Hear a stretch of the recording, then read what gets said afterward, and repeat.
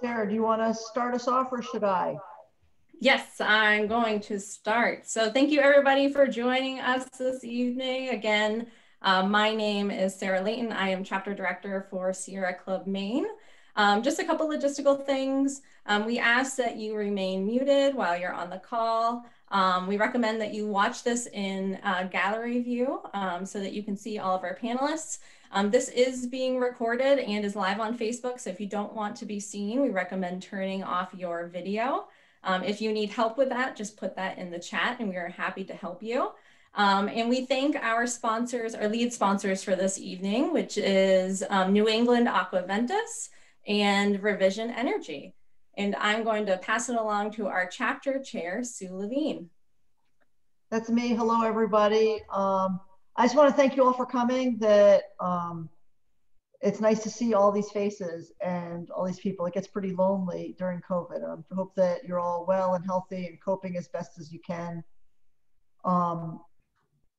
That this is a nice way for us to at least get together virtually. I miss our annual dinner when we're in person, but there's a silver lining in that we didn't have to drive anywhere, so that's kind of nice too. I just want to take a moment and for all of us to just be grateful for the election wins that we did have, both our local representatives and senators and our federal races that we won. And I want to thank the people. I know there's a bunch of people on this call who have done yeoman's work in sending out letters and making phone calls and organizing people and going out and voting and doing all the stuff that made that happen. And without all of us, these wins wouldn't have been as likely. So thank you for that. And then I also want to thank our events team that has put this great program together. I hope that you enjoyed the film. If you weren't able to watch the film yet, it's not a problem. You can do that after this, that there is no deadline on the film. So if you didn't get to watch it or you only watched some of it or want to watch it again, you can just put that password back in the link and that will work for you. I guess as we listen to the panel and ask questions, that I think that I would like everyone to think about all the work that there is still to do and how we can do that together. That we are more that one person trying to do all the work, nothing happens. But when we all work together, we can be a powerful force for advocating for climate justice and social justice and the environment. And I hope that we here at Sierra Club Maine, we want to do our best to be a welcoming community for all those who are doing this work. So thank you for being here. And with that, we have a few awards we'd like to give out. I'm going to pass it over to Becky, who is a longtime club leader and just an all-around awesome person. Go ahead, Becky. Oh yeah. I have unmuted. Great, I couldn't unmute, thank you. Hi, everyone. We annually do give out awards to a number of people. We have a series of awards to give tonight. But I want to just say thank you. I also thank you so much for coming. I want to start with the Journalism Award, which is, we don't give the Journalism Award all that often, but we want to recognize Jim Frick, who is somewhere here. I wish you would wave your hand, but I can't even see you. Jim Frick has been always been a member of the team since I joined years ago, and has been the editor of the Maine Sierran since 2000. He has done stellar writing, research, and has been an incredible editor of our paper news. And it's really, it is a phenomenal amount of work that he has done, and we just cannot thank him enough for that work. And in addition, he has also taken on our e-news. Jim has a number of times tried to step down and we haven't let him do it. This time, he has graciously requested that he could do some other work for the chapter and is doing some other work in the Maine Woods area. But we really want to thank you, Jim. Every month you work tirelessly to not only spread news about Sierra Club Maine and our work, to our communities, but also to help educate and inform the over 20,000 members and supporters we have. Your leadership and commitment to journalism is phenomenal and will definitely be missed. Thank you so much for the work that you've done.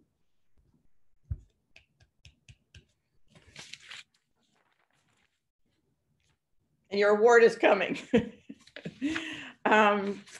Next, I would like to honor the members of the Maine Youth Climate Justice Group who have, there are at least these number of people on the call, and I may be missing someone, but Josh Wood, can you wave your wave? Nina Lehman, Grace Bernatchez, Luke Zakara, wherever he is, and I don't think Anna Siegel is on the call. Josh is an organizer for Black Lives Matter Maine and has worked with us on climate justice training. Nina is a climate justice intern, and Grace is a Maine Youth Climate Justice intern as well. Luke Zakara not only works with the Maine Youth Climate Justice, but also has served on our political team this year as a volunteer in a political team when doing endorsements.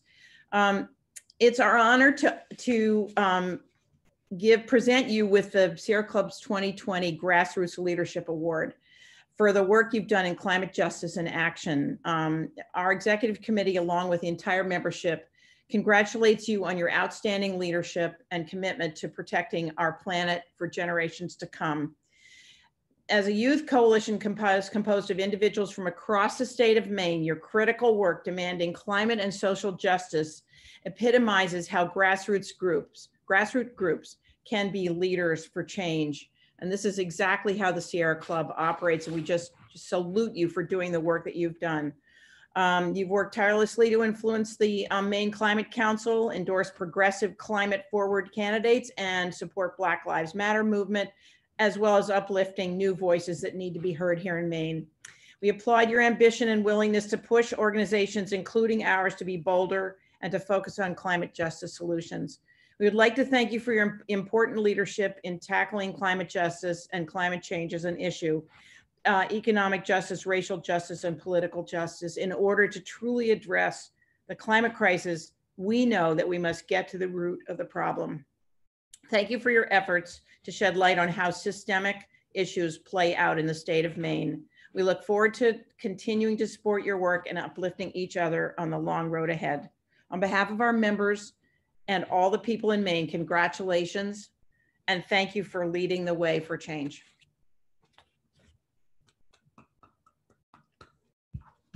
Or we can also do this.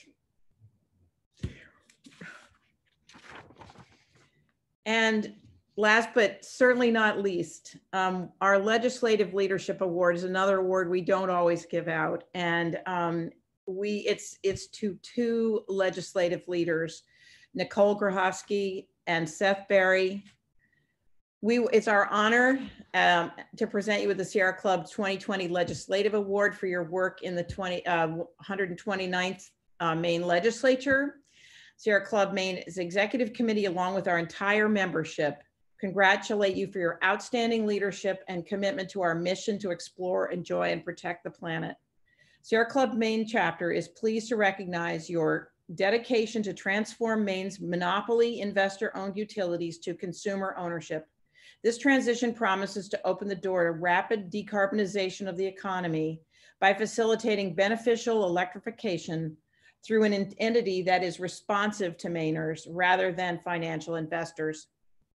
Your pioneering work on this and other energy sector issues before the Joint Standing Committee of Energy Utilities and Technology, EUT, has propelled them to the forefront of policymaking in an area of central importance to achieving Maine's climate goals and building a clean energy economy for the 21st century. We also congratulate both of you on your recent re-election to the 130th Maine Legislature and look forward to working with you both in the coming years. On behalf of our members and all the people in Maine, congratulations and thank you for your service and for leading the way for change.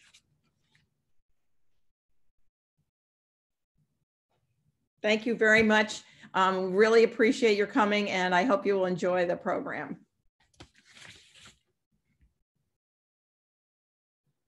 Thanks, everyone. I'm going to hop in. My name is Kelsey Johnson. I'm on the XCOM for Sierra Club Maine and the Executive Director of Space in Portland.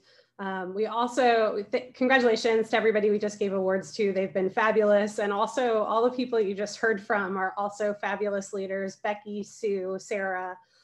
It's been a really exciting year here at the chapter, and we're really excited to tell you all a little bit more about it.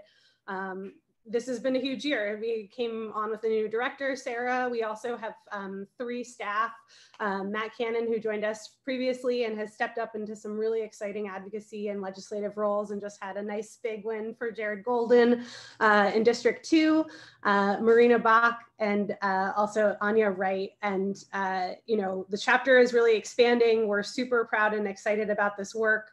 I hope you've been joining us for some of our other community conversations. There's a lot of other XCOM members on here that have been leading them.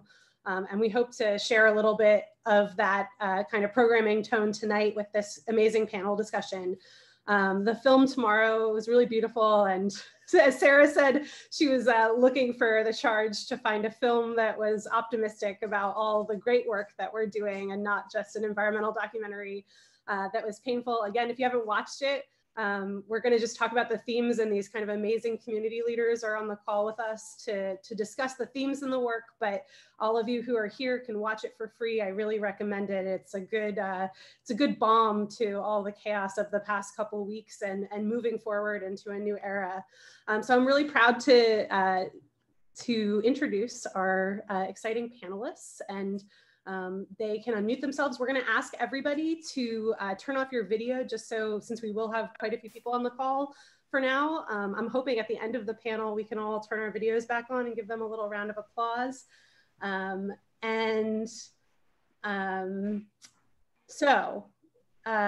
also, if you have questions for our panelists, please put them into the chat. Matt Cannon from our staff is going to be looking at them, and he'll ask them follow-up questions as well.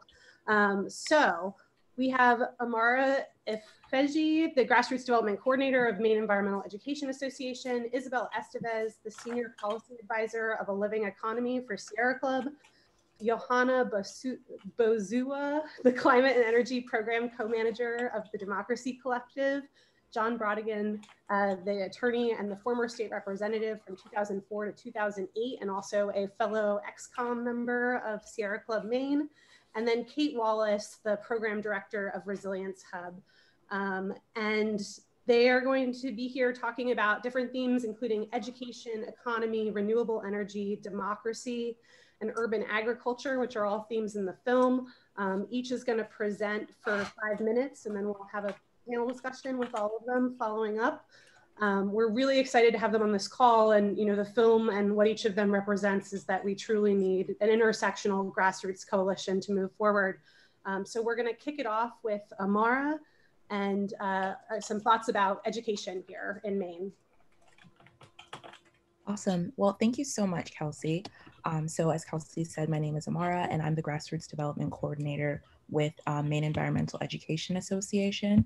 And so, of course, that is my role, but first and foremost, I'm a student. I go to Northeastern, and I'm studying philosophy, politics, and economics. I don't tell people that because it's kind of a mouthful, but I would say first, starting with education, I think of my education experience in Maine, learning about climate change, or rather in my case, a lack thereof. Every single climate change, climate justice oriented, everything that I saw was self-sought, in that I didn't really learn anything in school. I mean, I would not count recess as environmental education or as climate education, but that's pretty much all that I had. And although I would have just so loved to have had that kind of education, I am very grateful that I self-sought those opportunities, because I got to learn about climate change not through a scientific context of, this is a graph of CO2 trends over the past 100 years or something, but instead about how climate justice is really a movement for the people, and that it's impacting people's lives. And that is the urgency around it, not numbers, but what those numbers are doing to individuals and the disparity within this crisis. And so in self-seeking these learning opportunities, I think I was 16. when I first attended the Maine Environmental Education Association's fall gathering. And so there, I really was made aware of the disparities between climate justice and the racial justice crisis, as well as so many other intersectional social justice issues that are linked with climate change. And I became so impassioned by the issue for environmental learning, for climate justice, and advocating for it. And so actually when I attended the gathering, I didn't know that 3 years later I would be actually working for MIA, but that's actually how it came to be full circle. And so now in this role, we're really advocating for policy level change. MIA is extremely collaborative in nature, and so it collaborates with another environmental entity, the Nature-Based Education Consortium. And together they really just have a common goal of environmental and climate justice education for all Maine youth. And so because of this, the Nature-Based Education Consortium and a task force that I am part of, the Climate Change Education Task Force, it submitted recommendations to the Maine Climate Council around climate change education for K through 12 youth. And it was definitely a feat that we did not think we could even accomplish at the beginning of our task force, the conception of it. But we not only were these recommendations submitted, but they were very much so positively received by the members of the Maine Climate Council, which we were so grateful for. Alongside this, MIA also has other grassroots level environmental education initiatives, such as this mini grant that we just launched on Teacher Appreciation or Educator Appreciation Day. And so it was very eye-opening to see how much funding and how much need there is. Educators were writing reports on, this is what the school needs in order to implement these practices in order to have their kids be able to connect with the environment. And so today we had our final meeting, just narrowing down, who gets the funding. And according to metrics, it looks like we're hitting about 1/7 of all Maine public schools who are receiving this funding, which just makes my heart so warm. And so this is the work that I am doing at the Maine Environmental Education Association. And there's just so much need for education, really, because if young folks, if students have a connection to place with the environment, then they're going to be prompted and compelled to act on it, to make sure that Mother Nature is being treated the way that she is supposed to be treated, being preserved the way she's supposed to be preserved. And so I guess that's my little spiel, and I will pass it off to Kelsey to introduce the next speaker.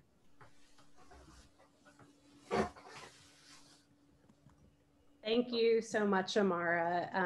It takes all different kinds of educational initiatives on every different age group, demographic.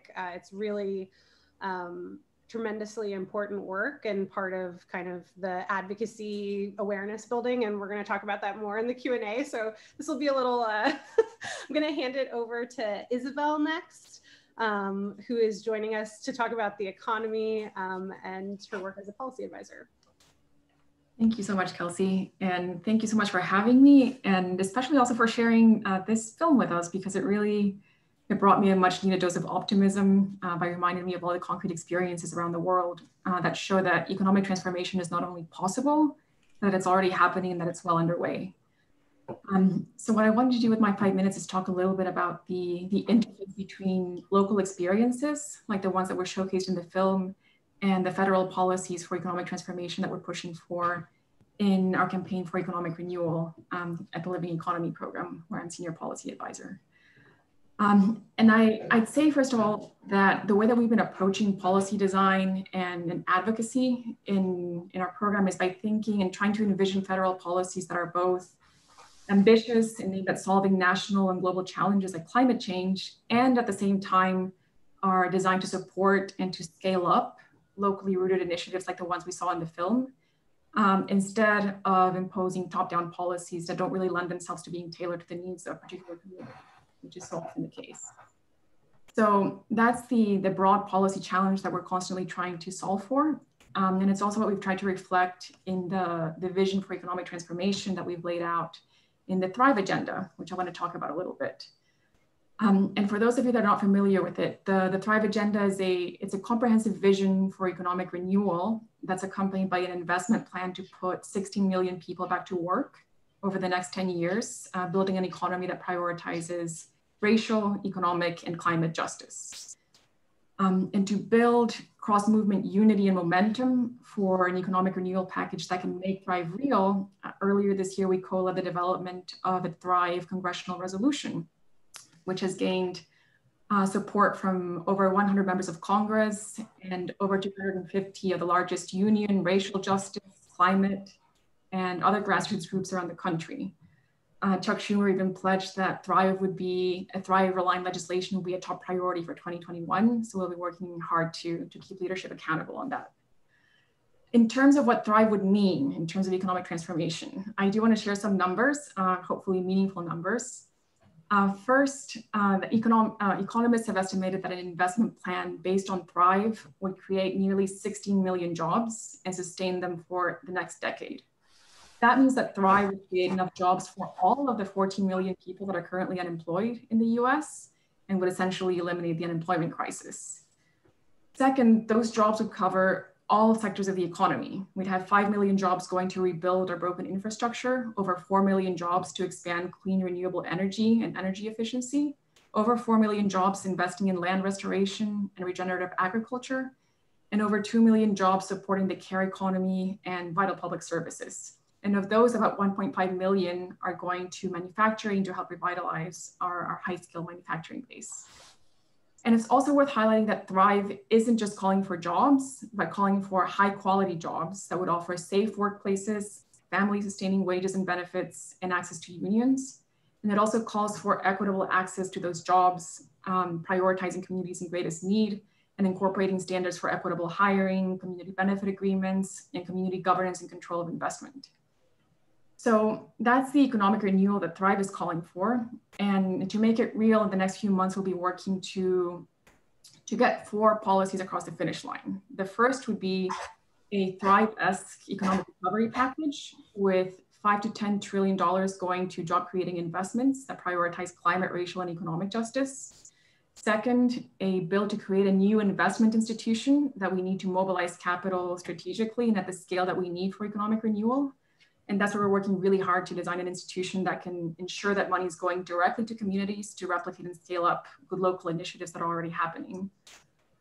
Third, we're working on a Buy Clean bill, a bill for government procurement that requires companies to disclose and to limit their industrial pollution in order to sell goods to the US government.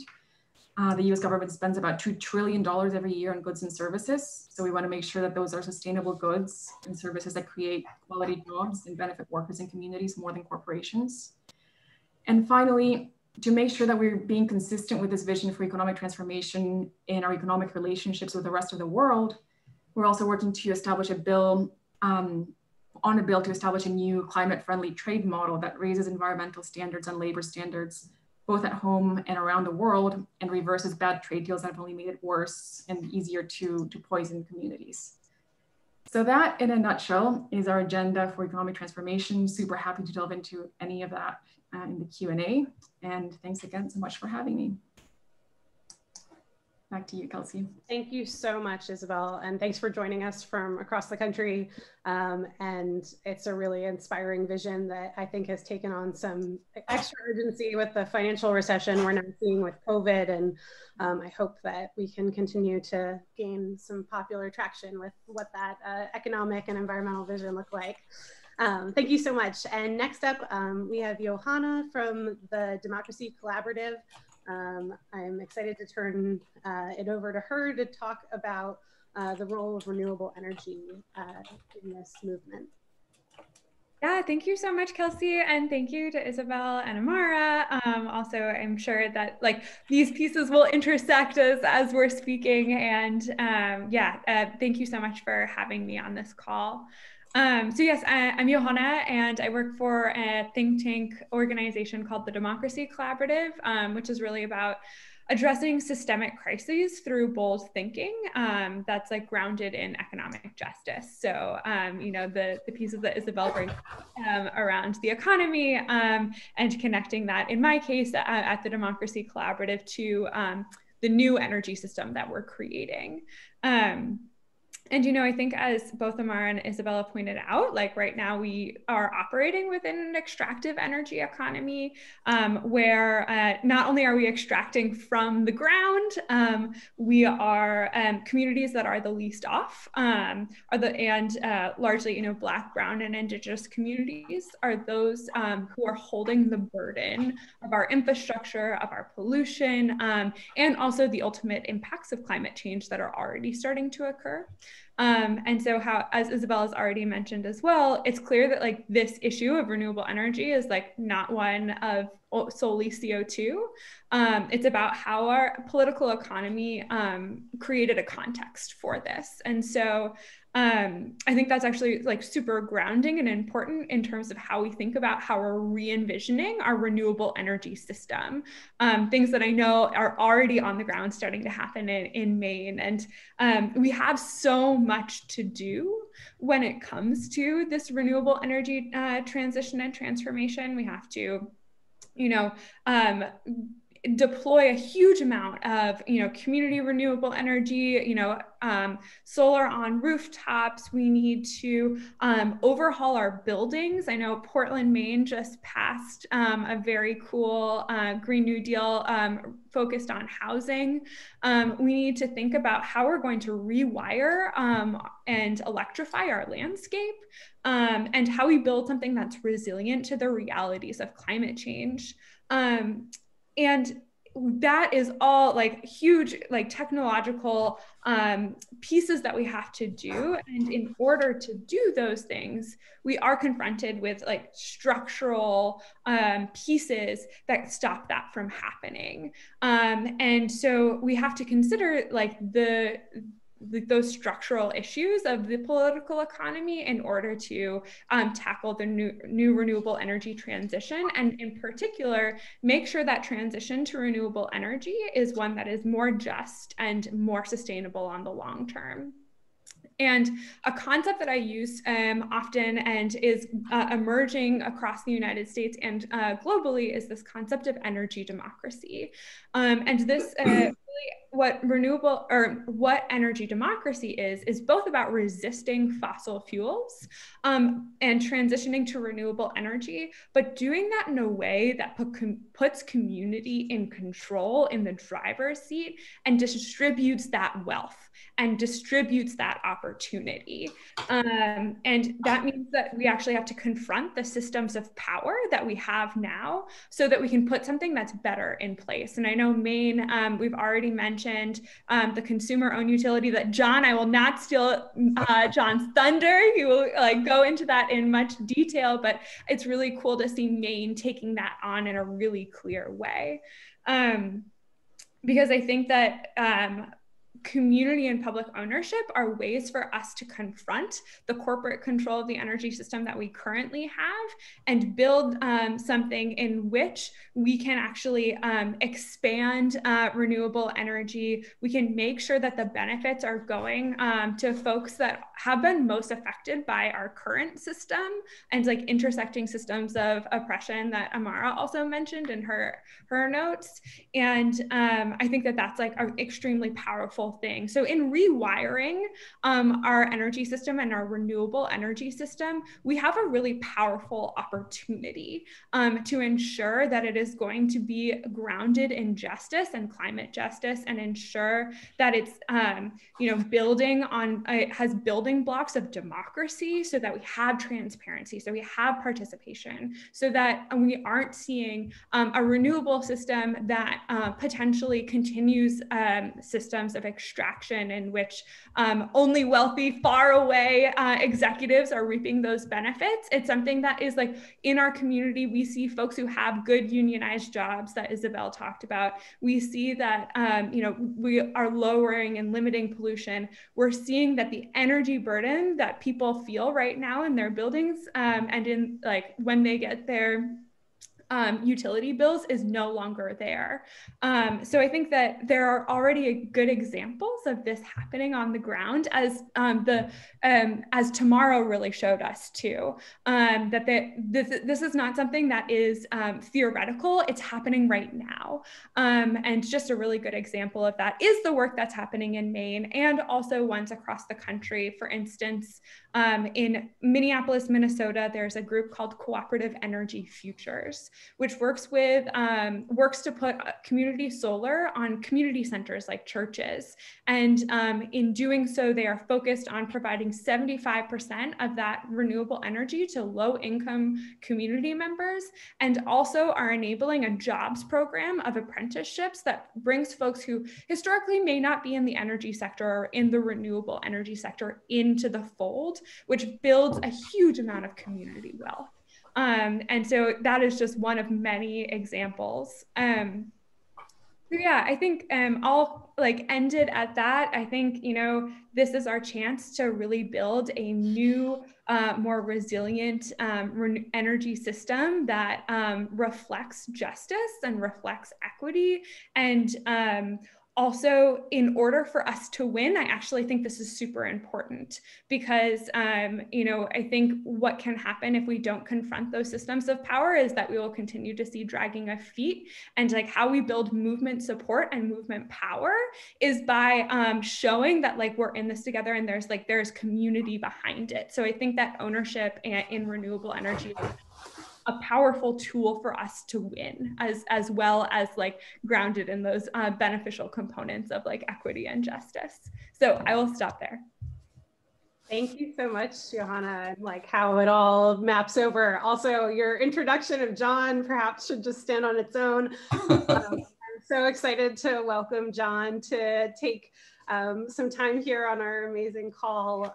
John is a fellow XCOM member, an attorney, former state rep, has been involved in clean elections, all different kinds of work about that kind of transparency, how we build better systems.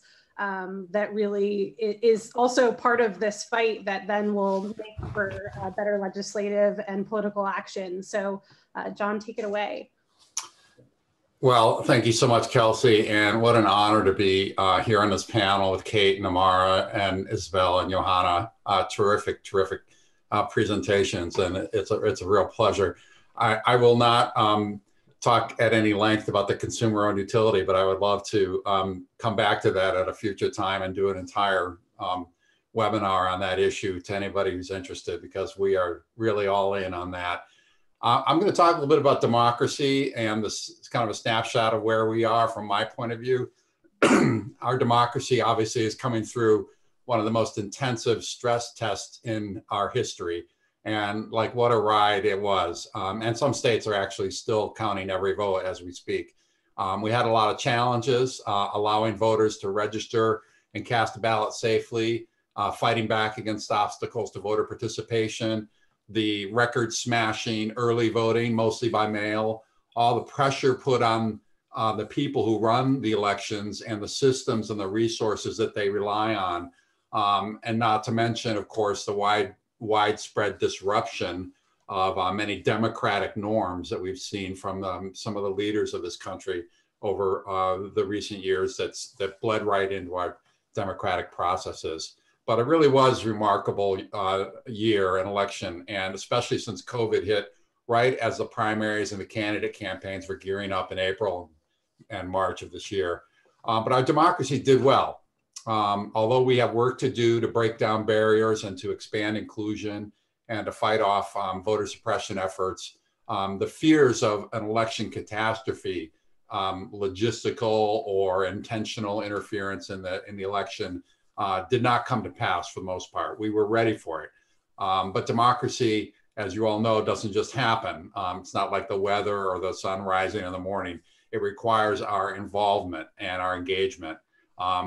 This election cycle, unprecedented numbers of us got involved, and we took care of our democracy as we should. And we had a reminder through this process of how vitally important it is, not just to get good policy enacted and to address the challenges around us, but simply to survive as a nation and as a planet. This was a real stress test. So congratulations to us all for the successes of this year. We also have just concluded the most expensive election cycle in history, not by a little bit, but by a lot. Double the fundraising and spending of wealthy special interests in the last election cycle since 2016. Doubled it. The two major presidential campaigns will have spent over $1 billion each in this cycle. The Democrats actually dominated, 6.9 billion to 3.8 billion. Democrats are raising more money in part because women are increasing their giving, up by 37% since 2016, for a total of giving by women of 2.5 billion in 2020. Over 40% of this is large individual donations, 22% is small donations. Independent expenditures also exploded, up from 1.3 billion in 2016 to 2.6 billion. And large individual contributors like Michael Bloomberg and Sheldon Adelson gave 642 million to federal super PACs this year.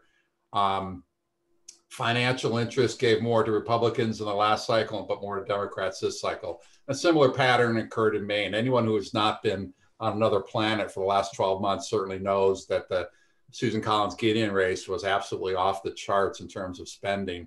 I was told by one political consultant that they turned down work because they knew that it wouldn't make a difference. There must be a better way for people to spend their money. Local races in Maine, although we have clean elections, there's still a lot of money. And there's concerns that there's things that we could do to improve the democratic process and that this money is having an effect. We are examining the need to rein in leadership PACs and caucus PACs. And a big priority for 2021 will be looking at corporate contributions. The federal government banned these over 100 years ago, and 22 states have banned corporate contributions, but in Maine, they are still allowed. And we will be working on that as a priority in the coming year.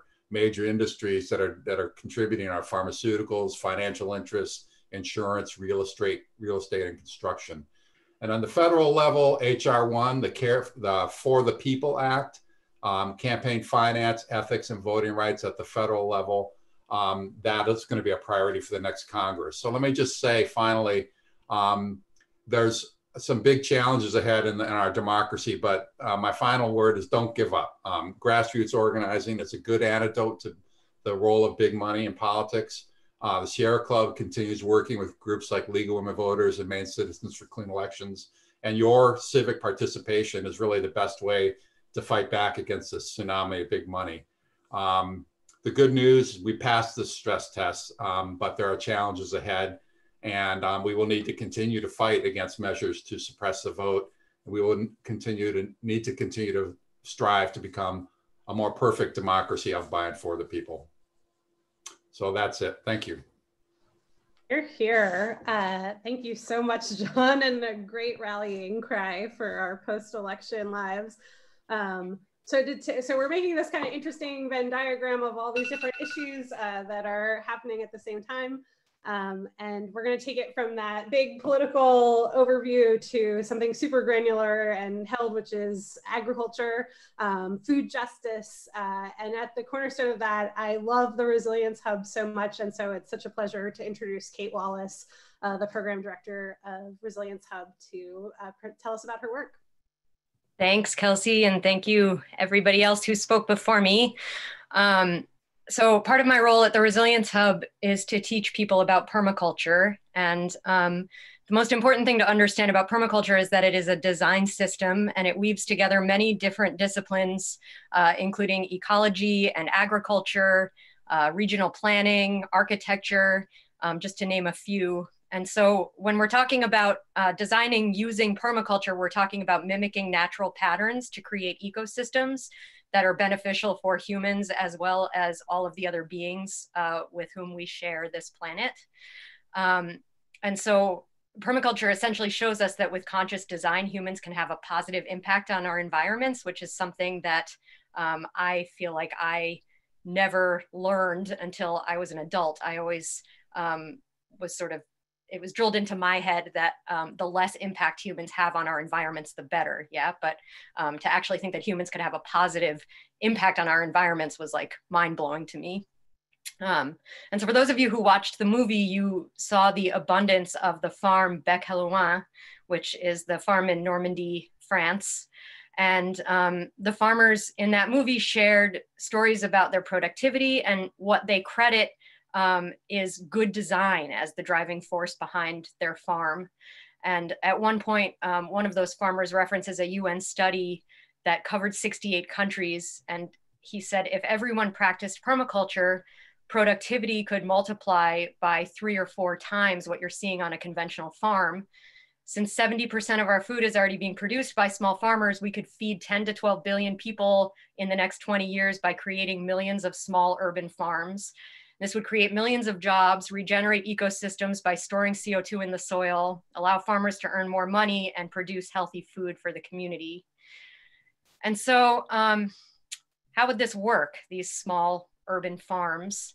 An urban permaculture micro farm would not look like a conventional farm as we might envision it, with straight rows of annual vegetables growing in bare soil. And if you watched the film, that segment on the farm, you caught a glimpse of their edible forest garden.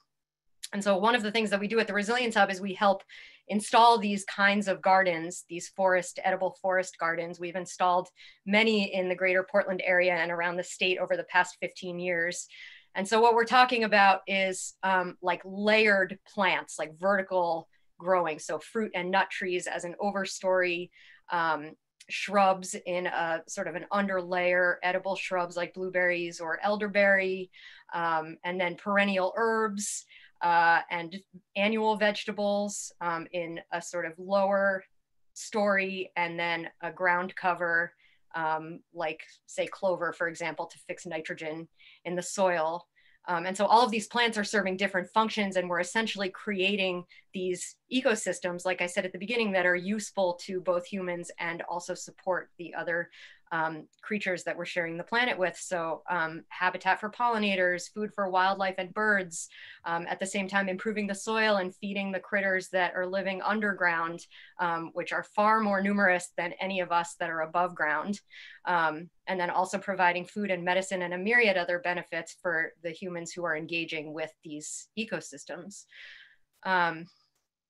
So converting abandoned lots to food production is a great idea, and it works really well in a city like Detroit, where there's a lot of vacant land. I was asked to speak about urban agriculture tonight. I want to acknowledge that, you know, obviously the bulk of the state of Maine is not urban, and a lot of these techniques can be scaled to different acreages and also different communities. But so thinking about Portland, Maine, you know, Portland, Maine is different, right? Land is a commodity that's harder to come by, especially on the peninsula. The city, however, owns different parcels of land, and over the years, dedicated volunteers have worked hard to populate different areas with these kinds of edible plantings that I'm talking about. One example of this is Mountjoy Orchard, which is a free-to-pick public food forest in the east end of Portland. It's managed by a core group of volunteers in conjunction with the city. And it was started 7 years ago, and now is home to over 100 different fruit trees that are intercropped with, in the ways that I described, with the various understories. This is a real amazing accomplishment, and it's all sort of spearheaded by this group of volunteers. Much of the work that was done in Mountjoy was accomplished through these community work parties that we call permablitzes at the Resilience Hub. This is a conjugation of the word permaculture and blitz. And for like a 5-hour workday, anywhere from 15 to 70, we've had over 70 participants show up. People gather on a site and work together to install elements of a permaculture design. And so it's truly like a barn raising blitz. I mean, by the end of the day, you know, you might not even recognize what the site looked like in the morning. And at a permablitz during normal times, not during pandemic times, we share food together, we meet our neighbors, we learn skills from one another and gain hands-on experience with these permaculture practices.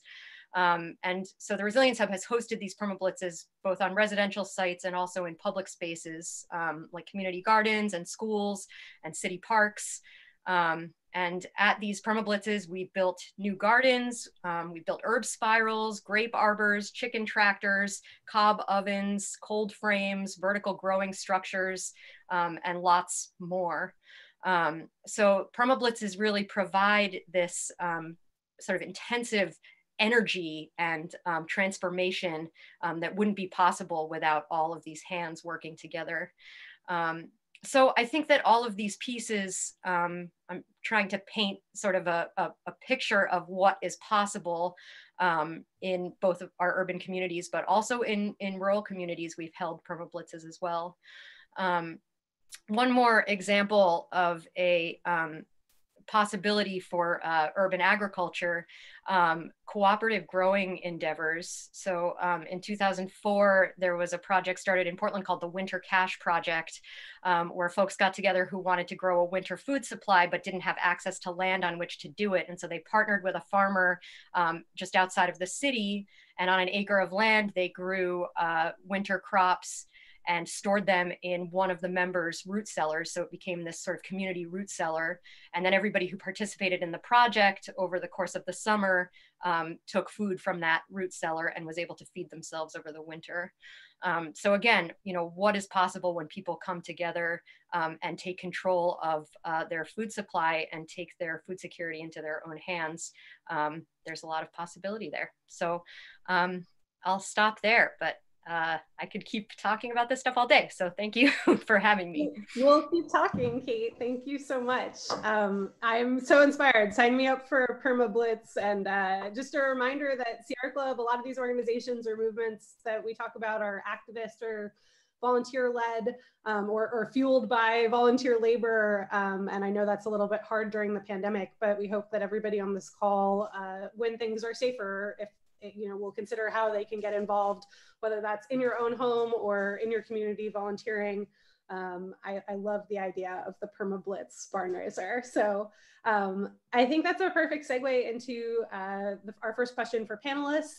Just, you know, so much about the heart of this film was about kind of like dismantling this doomsday scenario because of the power of the reimagination of humans. And at the beginning of the film, Rob Hopkins spoke about how perhaps saying that we're bad at imagining prosperity compared to imagining despair, but yet the film features all these amazing folks who are really reimagining things from the roots up. So each of you as people involved in this, and maybe we can just, I would love to do just kind of a round robin for this first question. So maybe we can go in the order that we did the presentations. What do you think is the role of visioning in our work, and what is your vision for the future? I'm gonna hand that to you, Amara, unless you'd like to pass and then let somebody else jump in. Yeah, I can start with that. I think the vision that I have for this work, I think about it a lot, because when I'm engaged in this work, I am typically younger than the folks I am working with. And when talking about the climate crisis and addressing these issues, it is addressing these issues for, you know, our sons and daughters, for people who are going to be born, and, you know, for students and for youth. And then I think this is addressing the issue, frankly, for myself, because I'm actually going to be alive when, you know, when this issue comes to be in a way that we can't go back from it. So my vision for the future and what that looks like just, I would throw it back to education and making sure everyone is aware of these issues, because in being aware of these issues, in knowing what is going on, then folks are more likely to want to spark change, to want to change their actions so that they are not contributing to the issue itself. And I think that is what I would envision my future as, a collective act by all citizens in addressing this issue. Isabel, do you want to jump in? Yes, I would love to. I really love that question, actually, because it's such an important topic. And it's one that, at least in my world, in policy, we don't think about it enough. And I think it's because we tend to be a bit backward looking in our analysis, and we don't really appreciate that policy is about problem solving, and problem solving is about using imagination and creativity to really think outside the box and find solutions to the very tough problems that we face. But I wanted to actually talk about a couple of experiences that I think can be inspirational in that regard. I was learning recently about how in Singapore, their policy design process involves hiring fiction writers to help develop a vision of the future that is then used to guide their policy planning, which I think is amazing. And when I was working in Ecuador a while back, we would also start, we had plans, development plans that were about 5 years long. But before drafting the policy, we would start with drafting a vision for what the country should look like in 30 years, and then work backwards and think about the policies and the targets that we needed to hit on the way there. And that was also really clarifying. It helps you like really build alignment and clarity about what you want and your priorities. And it also gives you motivation to really work toward realizing that vision. In terms of what that vision actually looks like, I think we have a lot more visioning to do as a movement. And the first thing that came to mind is actually this message from the future video that AOC and Naomi Klein put out with The Intercept last year, which was really cool because it paints a really clear picture. It shows bullet trains from New York to DC, a very diverse Congress, clean energy, universal healthcare and childcare, and federal work programs for ecosystem restoration and the like. So I think we need a lot more of these kinds of essentially cultural products out there that are a big part of the narrative element to the political strategy that we should be advancing as a movement. So all for more visioning, we need a lot more work there. Thanks, Kelsey. Thank you. I put the link in the chat. I love that film very much. It was also a very short, inspiring thing. Johanna, you want to jump in? Yeah, wow, everything that has been said already is so spot on, and I completely agree. And I think like another thing when it comes to this visioning that I think is powerful is the fact that like climate is such an entity, like the issue of climate and climate justice does intersect in so many different ways, like throughout our society, throughout our economy. And so it means that we can't just tinker at the edges. It really does force us to pull ourselves out of that framework and like design and like do that visioning and like think of new systems and not get stuck in like just what we've done before, but to learn from our histories and like build something that's like that's going to work for our current context. So, I mean, I think a lot of my vision for climate is like to build it beyond a frame of like carbon emissions that has been talked about. I think basically everyone on this call has hit on that already, but the fact that we can like think about healthcare within the context of climate, that we can talk about racial justice within the context of climate, and like how that actually unlocks a lot of potential to vision. So maybe not a perfect answer to your question, but like when I'm thinking of that visioning, like what could be unlocked? Tons to vision. John, you want to talk about something besides the government, or what's your vision for the future? Well, I would just say briefly that visioning, in my mind, happens parallel with listening and with storytelling and propagation of stories. And that's an important part of our work to be doing, is to be listening to the stories of other people and incorporating that into our visioning. And I also say that at a time of great disruption, which I think we have been in, the flip side of that is the opportunity to make those visions a reality. And for me, my personal vision is a greater sense of community at all levels, from neighborhood all the way to the globe itself, a greater sense of connection and community and mutual responsibility for each other. Thank you. That was really beautiful. Kate, you want to close us out with your vision? Yeah, John, that was really well said. And I think one thing maybe I would just add to that is, you know, more, I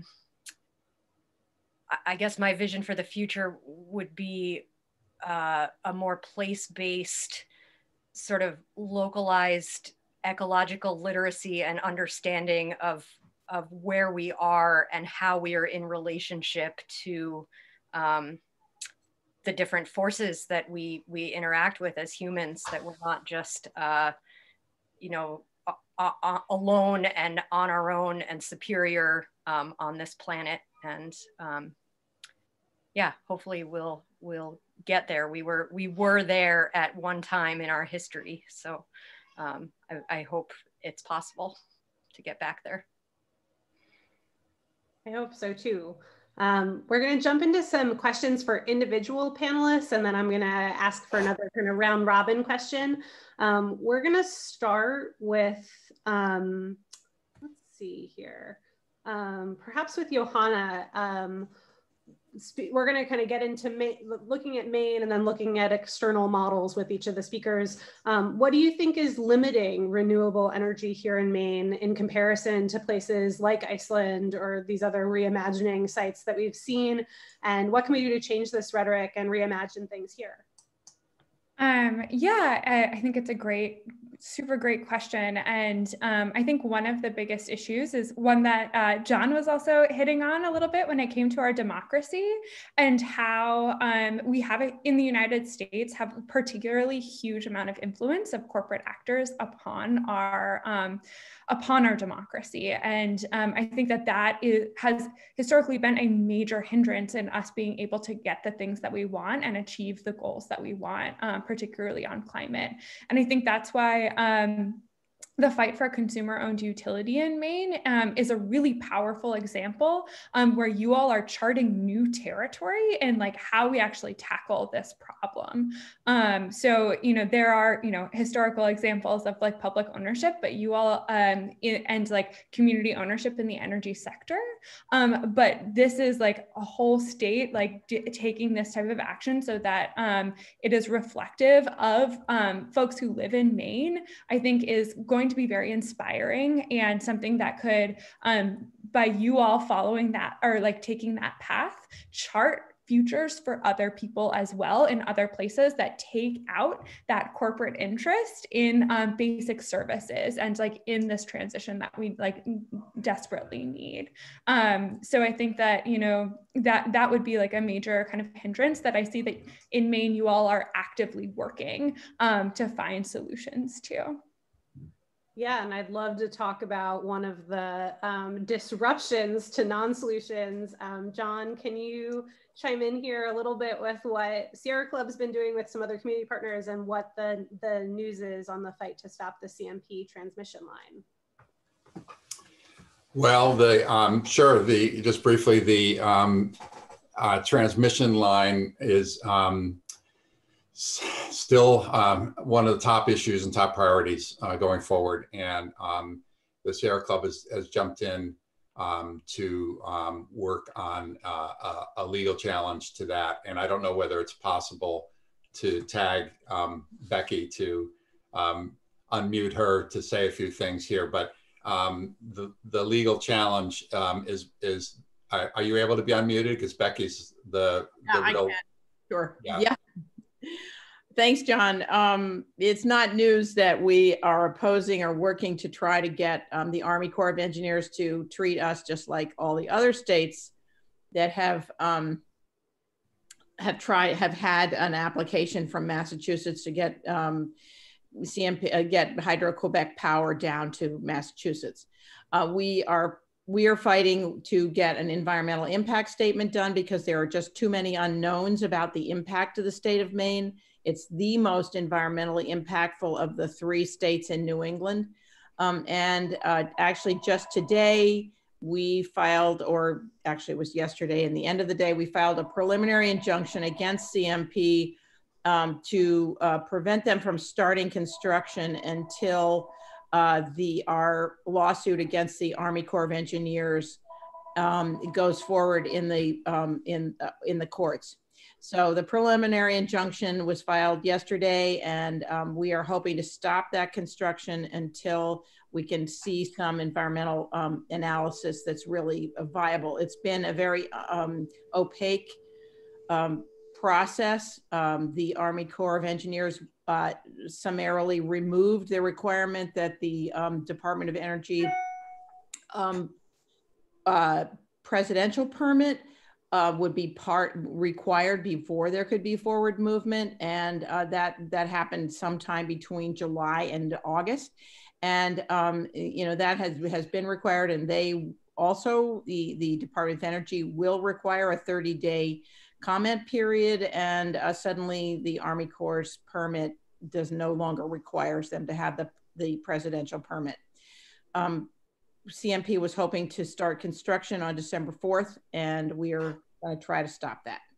So that's where we are right now. Thank you so much. And it's really exciting work. I hope that everybody will kind of keep their eyes on the news as this hopefully doesn't move forward and all of these legal actions really make some more assessment. So thank you. And I just say one thing, we are working with the Appalachian Mountain Club and the Natural Resources Council of Maine on this particular lawsuit. Our Department of Energy lawsuit is independent of them. So yeah, coalition building, it's really important. Thanks for giving credit where it's due. Yeah. I'm going to ask a question of Isabel, and thinking about, like, we can do legal actions, we can talk about these grassroots movements, but a big part of this is also about changing the economy to solve climate change. And so what are some important things for us to consider in our own lives or here in Maine about circular economies and how we move forward with a new economy based on renewable energy and different policies? Sure. Thanks, Kelsey. And I'll preface this by saying that despite my best efforts, I am not knowledgeable enough about Maine specifically, I think, to give very tailored recommendations, but I'll do what I can. And when you mentioned circular economy, I think the main thing that came to mind is this example from the film that we all watched, where they talk about this very simple thing of recycling in California. And I think the reason that it struck me is because it just reminded me of how much there still is to do in terms of industrial transformation. That's been on the agenda for a very long time, and it's pretty straightforward as a means for realizing a lot of these objectives. In this case, the objective of minimizing waste or reducing waste to zero. Before I moved back to the US last year, I actually lived in Berlin for a while, and I was really jealous of the recycling system because I never experienced anything like it in the States. They actually put a bin in your house to recycle and compost pretty much everything. They have a bin for glass, a bin for plastics, a bin for cardboard and paper, a bin for compost. And if you want to make money, you can even just go to your local grocery store and put your plastic and glass bottles in a machine and it pays you. So I'd say that in addition to all the really lofty policies that we have to build renewable energy, industry and infrastructure, et cetera, to make our buildings cleaner and more efficient, I think we also have to think about investing in the creation of these less sexy industries like recycling and composting that can actually make a huge contribution to stopping ecosystem degradation, and even in the case of composting, to ecosystem restoration. I think Bernie Sanders even had a proposal for a national zero waste initiative of that sort, including a national recycling company. And I know that there are plenty of other examples of that sort out there. So that's what I wanted to highlight, that I think when we're thinking about industrial investment and investments in economic transformation, there are a lot of very simple, accessible things that we can do tomorrow if we just prioritize them to make a huge difference that would move us quickly to something like circular economy and zero waste. But just to add to that, I would recommend that if folks have time, the jobs report that goes along with the Thrive agenda also has a line-by-line description of the kinds of investments that we would need to realize our climate EJ objectives and more. So that gives you lots of examples of investments that are much needed and can be easily done.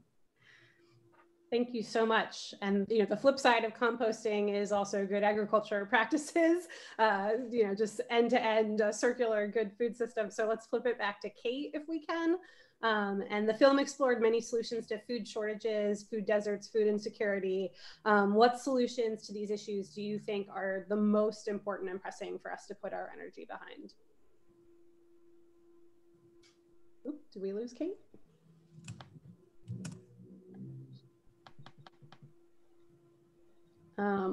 Well, I'm gonna hop off that, unless one of you want to jump in and answer too on the panel.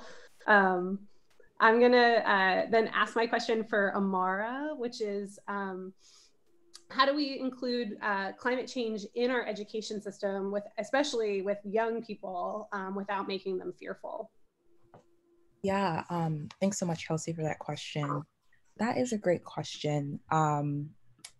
It's really hard, I mean, for adults even to learn about this, existential crisis that being climate change, let alone, kids, let alone, high school students and middle schoolers. And I think that one thing in, my educational endeavors when learning about this issue that I focused on that really helped to kind of cope with that unknowing, with that uncertainty, with that anxiousness that I felt around this issue is not looking, I guess, at the issue itself, but looking at the climate justice movement, looking at how, youth have really just mobilized around these efforts, millions of youth across the country, and empowering students and saying, this is what is being done now, and this is how you can contribute to the change. This is how you can make sure that these issues, they are not exacerbated. So I think that climate change education is just so needed in our education system. And one way not only to teach about climate change, but to make sure that youth feel empowered to take action is by highlighting the youth climate justice movement. Thank you so much. And there is, as our awards were given out there's amazing youth organizers here in Maine, and it's really exciting to see the age of our panel reflect a really diverse range with youth leaders. So I'm going to, if it's all right with everybody, I'm going to introduce Shenna Bellows, who's here to give us a little bit of a talk in spirit of keeping on the timeline, but I would hope that people could stay on the call. I saw a bunch of comments and questions in the chat, but I'd love to stay on track, and then maybe we can close. And if there's still some good conversation, I could stay and chat with you all and listen to you all for a while. So let's bring Shenna into this. I'm so excited to welcome Shenna to the conversation. I met her very briefly a couple of years ago at the Camden International Film Festival. We were both clamoring to speak to the directors of American Factory, where I learned about Shenna's kind of passionate and amazing work about labor in Maine and reimagining labor in the 21st century in the wake of environmentalism and, with equity at the heart of it. She is the executive director of the Holocaust and Human Rights Center of Maine. She was the longtime executive director of ACLU of Maine for 8 years, and is the state senator for Senate District 14. And so I welcome her to share her story and join us in this conversation. Thank you so much, Kelsey. And since we're all on Zoom and we're not in a room, I want everyone to do a big stretch and sort of a cheer, like, yay, Sierra Club. This is the best group ever.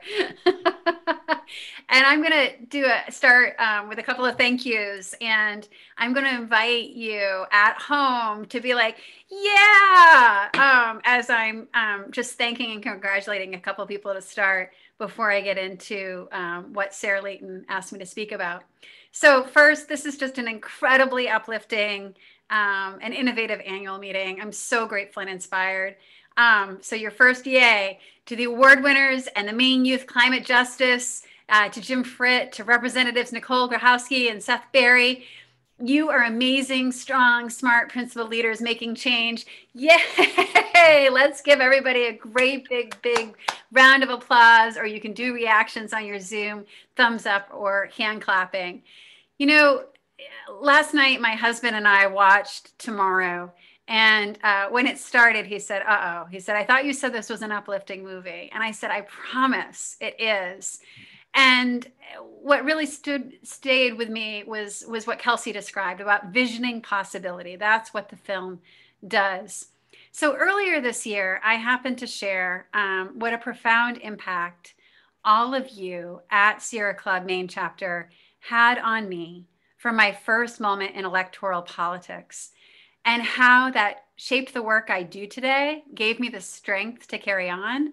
And so I shared that just in a personal sharing, and your wonderful chapter director, Sarah Layton, asked me to share that with you tonight.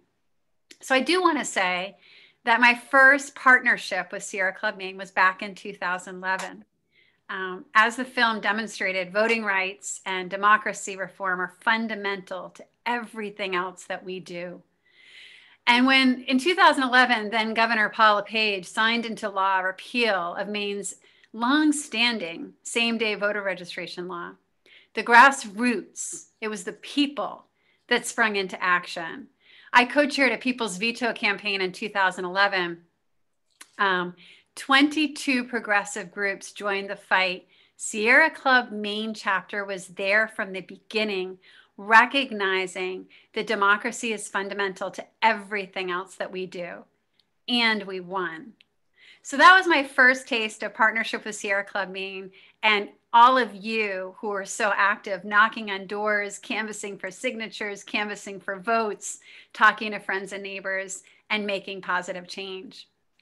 So then I took on Susan Collins. I launched my campaign in 2013. Sierra Club was the first and only Maine-based environmental group to back me.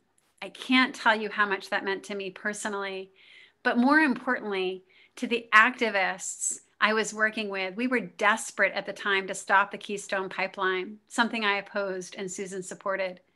We saw ourselves as representing this grassroots movement, so alarmed by the acceleration of climate change and ready to stand up and fight. So losing to Collins wasn't unexpected, but it was hard. It was really hard. And seeing LePage reelected that year as well, just so dispiriting. I might have been discouraged. I might have given up. Electoral politics can be brutal. And then Sierra Club did something remarkable. Your leadership at the time invited me to come to your 2014 annual meeting at Bowdoin College to be a keynote speaker. And that was an incredible gift to someone who had just lost so publicly and dramatically. But not because you asked me to speak, but because of that day in workshops on concrete actions that we could take to make a difference on community solar projects, community gardens, passenger rail. I came to speak, but I left inspired to act. I just started my own small business consulting to nonprofits. Sierra Club was my first client. The challenge: to convince Republicans in the legislature to back a feasibility study to explore passenger rail from Portland to Lewiston, a study sponsored by then Representative Jared Golden. What was so cool about that work was I got to see all of you in action. Sierra Club members do a lobby day that is phenomenal. Sierra Club members were determined and eager to talk to everyone, even though we were talking about a $500,000 feasibility study for a big dream, right? Passenger rail in Maine, something that we continue to work toward. The study passed out of Transportation Committee, and then it got included in the budget. But we thought we were done for because Paul LePage, he had a Christmas tree and he put these little pigs on the Christmas tree, identifying specific, in his mind, pork projects. And he identified the passenger rail study as something that he was going to block. Well, Sierra Club members flooded the phones, flooded the members of the legislature that year with calls, and we were able to get it passed with one big caveat. The study passed, the state agreed to put up $400,000 for the study, but it had to be matched by a combined $100,000 from Lewiston and Auburn. Again, Sierra Club members stepped up, contacting city councilors, working, doing power mapping and community organizing to convince the city councilors and the 2 Republican mayors of the Twin Cities to envision a better future and invest in that study.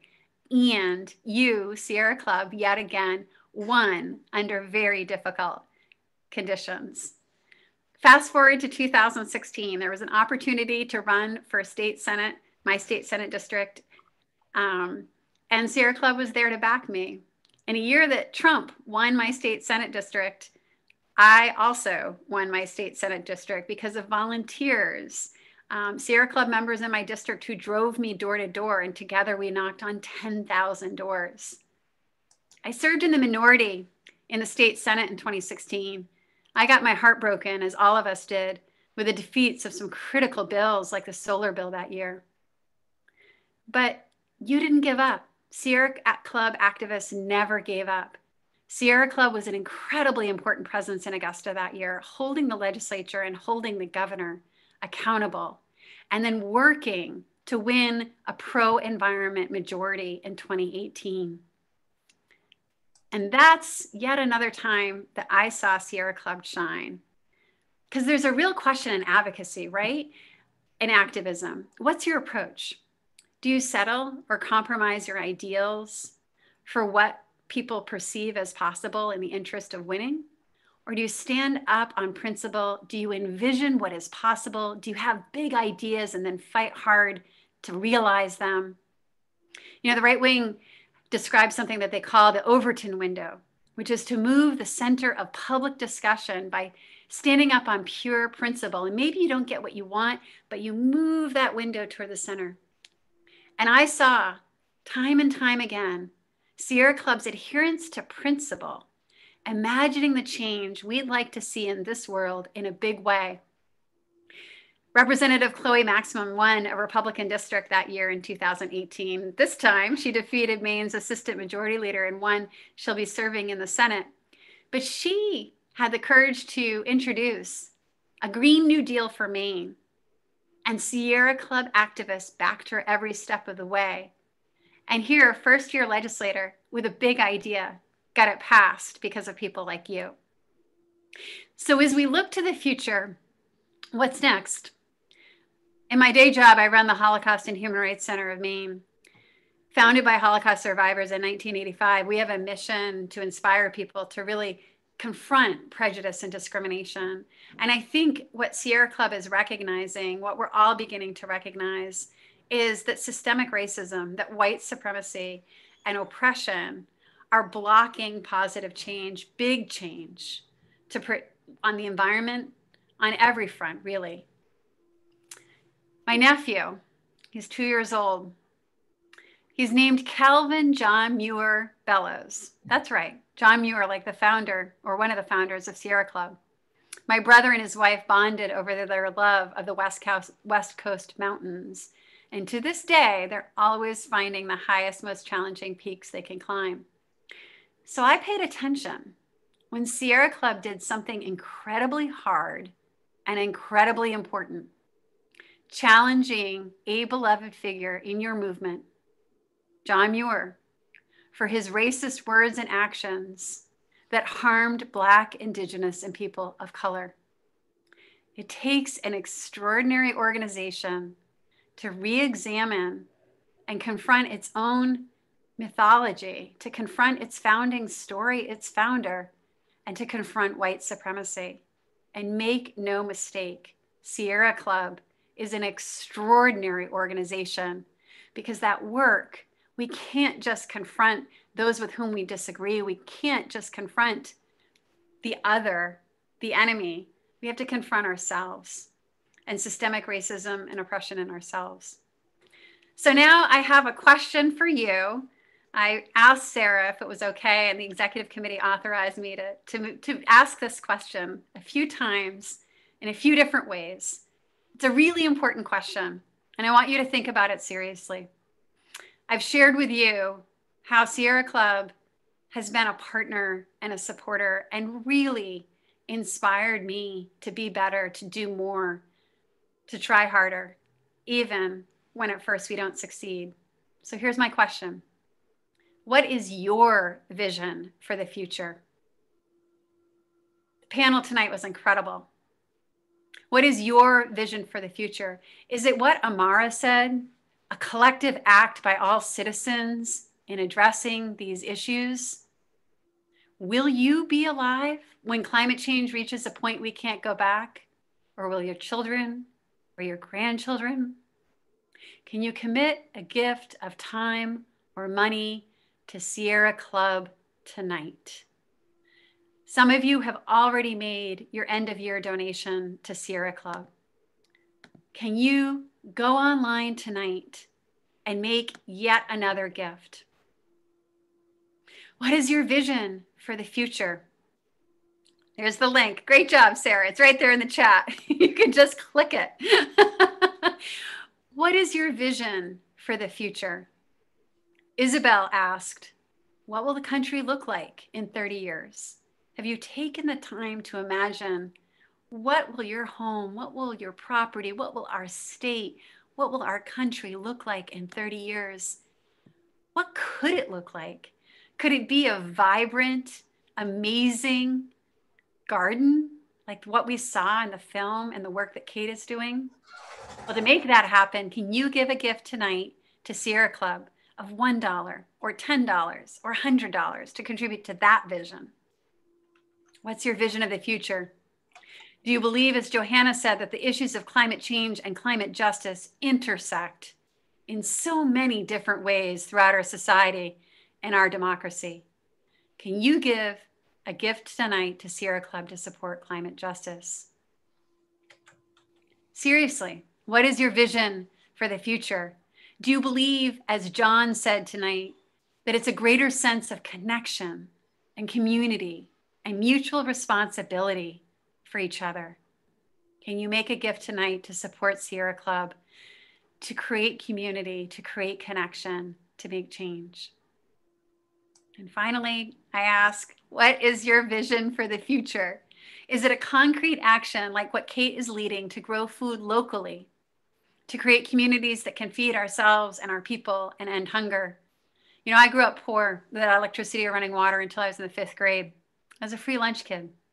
So I think a lot about how we feed our communities and how we end hunger. Can you make a gift tonight to support Sierra Club's work for true sustainability? There's a $12,000 challenge for Sierra Club tonight going on right now. For every dollar, even if it's just $1 or $5, really grassroots power, or $100 or more, even $1,000 if you could, if you have that means. That gift will be matched tonight up to $12,000 and over the next few days. For justice, for equity, for our future, I encourage you to give. And from the very bottom of my heart, I just want to say, Sierra Club has changed my life for the better, and Sierra Club has helped to build lasting and positive change in our state. Thank you. Thank you so much. I hope everybody can turn their video on, and maybe we can give a round of applause for Shenna and all of our panelists. Just tremendous. And I hope you go to gallery view and see everybody clapping. It's a beautiful group of people we have here. Thank you so much for all being on this call. I'm going to ask one last question of our panel. And I just want to remind everybody, you know, November 4th, we officially exited the Paris Climate Agreement. There is tons of work still to be done. We can do it in our daily lives. We can do it, whether that's us as individuals, in an equity-centered coalition, with energy democracy, or with community agriculture. There are so many steps we can take. And so I'm going to hand it off to our panel about what they want your takeaway for one step you can take to help build a better future and vision a world, or realize a vision for our world. So whoever wants to jump in, we don't have to go in a specific order.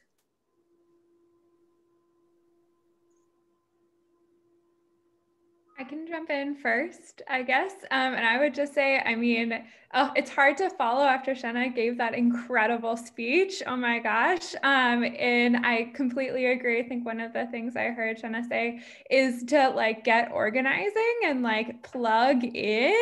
And this seems like such an incredible group of people to do that plugging in with. So I think that's like definitely a key takeaway, is plug in so you can make that, that vision a reality. Yeah, I was thinking something very similar. Find your nearest climate action team and get involved. Sign up, volunteer, and if there isn't one where you are, then start one. Yeah, and just piggybacking on that, I think also something that I've been thinking about lately is how we bring more people to the movement. So maybe one challenge that we can set for ourselves is just talking to someone that's not plugged in and has no interest in plugging in, but it's because maybe they're discouraged and they just don't know what there is out there that they could be plugging into. So maybe that's something we can all do. I haven't done it, so I'll set the challenge for myself. Yeah, and just tying into everything that's been said, I think that there is no definition of who is supposed to be involved in this work. Everyone is supposed to be involved in this work because together that's how we can make the systems change. So from the youngest little kiddos to some older folks, I think that just one thing that should be known is that we're all in this together, and that's how we can make this change. Awesome. Great. Shenna, do you want to chime in? I love what Amara just said, that everyone can be involved. And I guess I would just say, don't give up, right? You know, we're in this really time of of disruption and sometimes despair, and people we love are getting sick and people we care about are dying. Like that is very dark. And everyone on this call recognizes the threat that climate change poses. But despair and fear are not good motivators for action. So don't give up. Keep working. You know, I remember in 2014, sorry, I'm going on for a minute, but in 2014, in that solar panel, somebody mentioned that there's a cap on who could participate in a community solar farm. And I was like, that is so crazy. And, you know, they're like, yeah, well, unfortunately, it doesn't look like it's going to change, but we're going to try. Well, last year we signed into law, huge solar energy bill. We got rid of that cap. So it's, you know, you just can't give up just because you lose the first time. True story. Thank you all so much. Please find the link again to donate. If you are digitally averse, our address is P.O. Box 1374, Yarmouth, Maine, 04096. I will stick that in the chat as well. We want to thank all of our sponsors.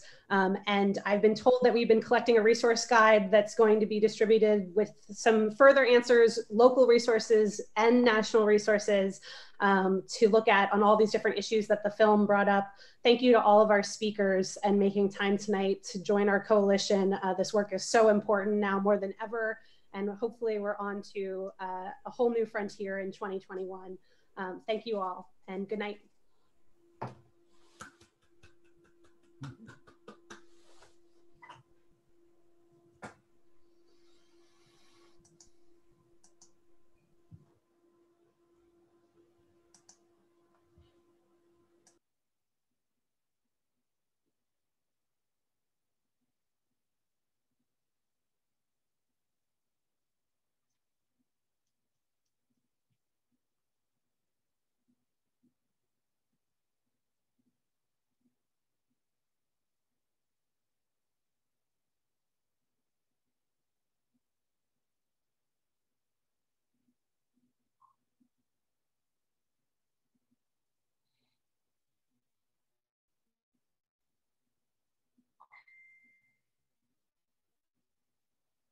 That was really great, Sarah. Thank you so much.